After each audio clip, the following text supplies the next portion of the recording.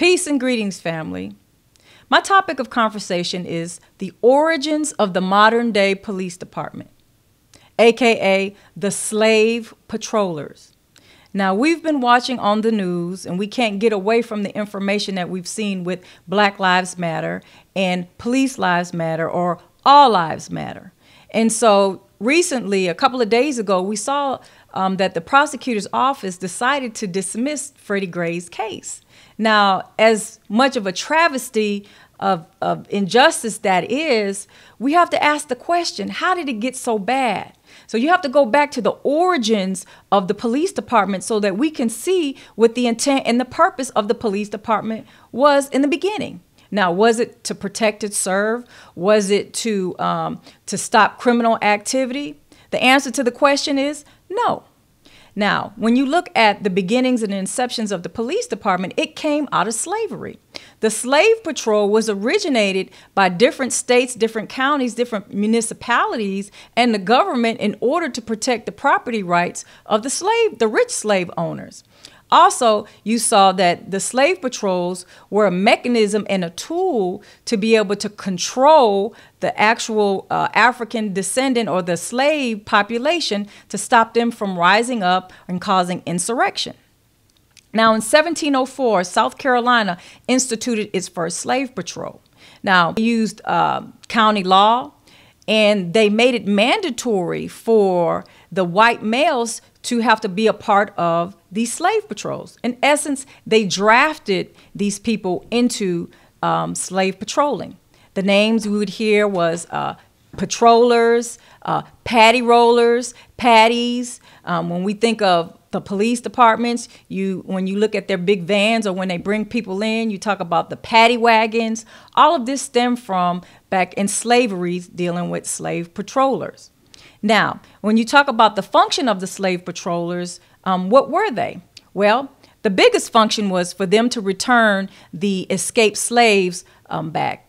The second thing was to stop revolt or insurrection. But the third was typically just to control, intimidate a particular population so that you can keep them in line. And that's exactly what they did. Now, these slave patrols did not have a lot of money. So what they did have was whips, and they had intimidation. And so their job was to go from plantation to plantation to make sure that there were no slaves walking around idly, trying to escape. And each slave who was going from plantation to plantation, if they were given permission by their slave owners, they had to have a pass. And so the slave patroller's job was to look for this pass. But many times, even if they had a pass, their job was to intimidate and scare these slaves. Now, the slave patrol caught on through different municipalities and different counties. And so what you started seeing was the legalization and the codification of these particular organizations. Hence, we see an actual modern day policing organization that was given money by the local government and the local municipalities. Even Congress passed laws dealing with runaway slaves. So when you have these group of white males who are forced, and they were forced to be able to patrol the slaves, there was already resentment because they thought blacks were subhuman anyway. But now you're forced to leave your own home, your own property, regardless of who you were, unless you were a rich slave owner, and you had to go out and spend your time patrolling black men and black women. And so it was set up with a hostile environment. And like I said, slave patrolling started at 1704, and it did not end until emancipation after the Civil War. During the 4 years of the Civil War, that first year, you saw the slave patrollers escalate. Why? Because they knew that with the Civil War, there'll be more and more of insurrection or uprising of the slaves. So the government borrowed from the state militia in order to continue to control the slave population.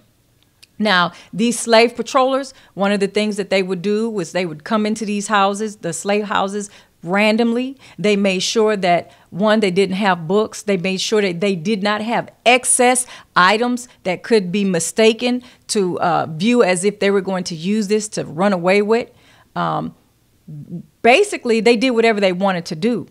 And it didn't matter if you was a compliant slave. It didn't matter if you were a non-compliant slave. Most of the slave patrollers would in fact beat, whip, all kind of just inhumane atrocities on the slaves. You know, one of the things that we know them most for is the lynching. And you didn't have to have a real reason why you lynched a slave, because the government, the local municipality, the counties, they made sure that the white man was exonerated. Now, in certain exceptions, if the slave patrollers brutally beat or killed one of the slave owners' property, then, you know, there was retribution from the slave owners. And it depended on who the slave owner was. So you see that you had these searches, these random searches, these arbitrarily and capricious searches. So if you look at the modern day policing in the culture that we see nowadays, and we're watching it unfold on TV as we go along, you see that these police officers, modern day police officers, you know, they have no regard for people's rights. They have no regard for people's lives. And when you look at the origins and the philosophy and the culture and the sentiments of where modern day police came from, a lot of times these police officers carry that particular sentiment in their policy, in their control, and their implementation, and the government backs them up. And when comparing the modern day police officers to the slave patrols, the founding fathers of the police department, what you see is you have the stop and frisk law, where, you know what, black people are randomly stopped and frisked. You see the racial profiling is extremely prevalent among brown and black people. And today I went to court, and one of the things that kind of startled me and stunned me that I had to do research on, and the prosecutor herself had to go and Google and see what this particular new weapon that the police department has is, what you call the automated license plate reader. Yeah, the automated license plate reader. And what that is, it's a device that goes on top of the police car. It goes on top of billboards. It goes on top of signs. And what it does is a camera that works with fast moving objects, and it can record and take in the license plate and automatically allow that information from the license plate to come up to capture the person's individual information, whether they have any warrants. And so what you're finding now here in Houston, Texas, is that these officers will be posted up, and they will have this automated license plate reader, and they will, in essence, racially profiling certain particular cars. They'll pull them over because they'll have a warrant for a traffic ticket. And then because they have a warrant for a traffic ticket, they'll do what's called a search incident to an arrest, which they legally can do. And then they'll find some type of contraband, something that's illegal, or, you know, in case of dirty cops on the street, they'll plant drugs just so that they can get a conviction or get an arrest outside of getting them to go to a traffic court dealing with their traffic ticket. So, you know, the modern day police department has so many tools that continues to actually intimidate, threaten black people, creates an atmosphere of big brother or surveillance. They're continuously watching a group of people so that they won't rise up or have some type of insurrection, especially in this day and time, because you find in more and more people rising up against the injustices of the police department, the injustices of police brutality. And so now you have these tools and devices and these laws that are enacted so that we can, again, control a particular population of people and create more economics for the property owners. Now, last week I was in a small county dealing with a case, and the county may have had about 10,000 residents. 75% of those residents were black. Now, the county, the infrastructure of the county, it was terrible. You could tell it was a small town. But the courts and the police department, that infrastructure, you could tell that they put a lot of money in that infrastructure. And then what surprised me the most is when you're driving up, what you see is tanks. I saw they had like 3 military, I won't call them tanks, they were Humvees. And then when you walked into the police station, the first thing you saw was this wall of past sheriffs and from back into the 1800s. And then what you also saw next to that wall was a quilt in a frame. And in the quilt in the frame, it said, "Police Lives Matter." Now, I knew immediately that what the sentiment was in that particular town. I knew that immediately that there were slave patrollers in that town. If you look at the history of that town, which in fact they did have slave patrollers. But when you look at what's going on now, it's modern day slavery. One example in that town, there was a man who was charged for possession of a controlled substance, very small amount, and a jury convicted him of 85 years in that particular small town, which was not uncommon for that particular small town. So why am I talking about that? Okay, so we're talking about slave patrols and modern day policing. And so during slave patrols, you're talking about economics and you're talking about the controlling of a particular group of people.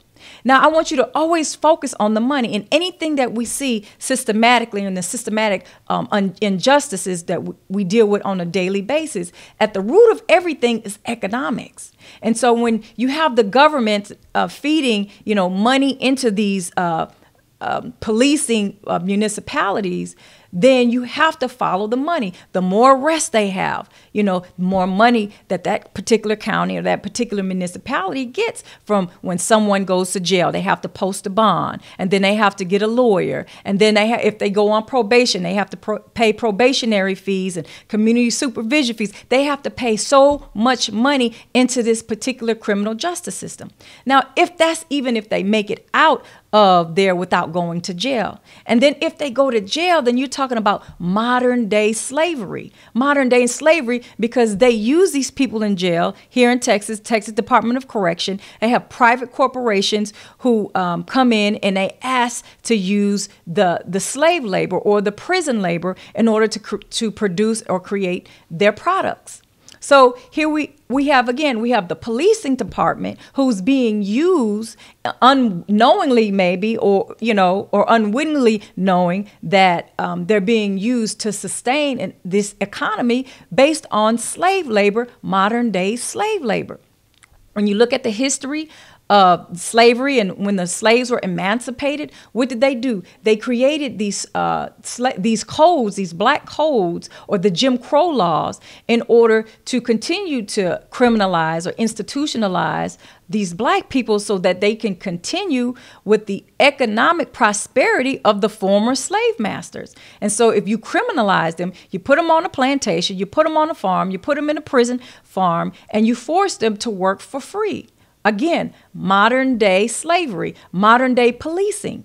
You look at what happened with Freddie Gray just recently and how these police officers were exonerated and they got to walk away. And so we're concerned that there is no justice. But the thing is, you have to ask the question, was the system set up to give us justice in the first place? And the answer is emphatically no. So what do we do about it? We continue to fight. We continue to stand up. I'm doing my job by bringing light to the reality and the truth and the origins of where this came from. And so when we realize that this particular institution was never meant to protect and serve us, it was never meant to give us justice, then we must stand up and find out and fight. What is it that we need to do for ourselves in order to have justice? One, you have to get these dirty cops out of our neighborhoods.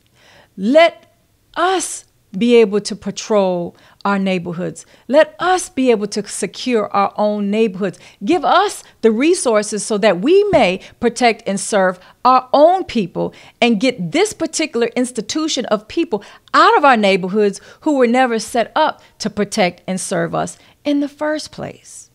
So I just want to encourage Black people, minority people, let's continue to do for ourselves, because if we are looking to someone else to do for ourselves and expecting justice, then we are suffering and will continue to suffer the consequences of this injustice.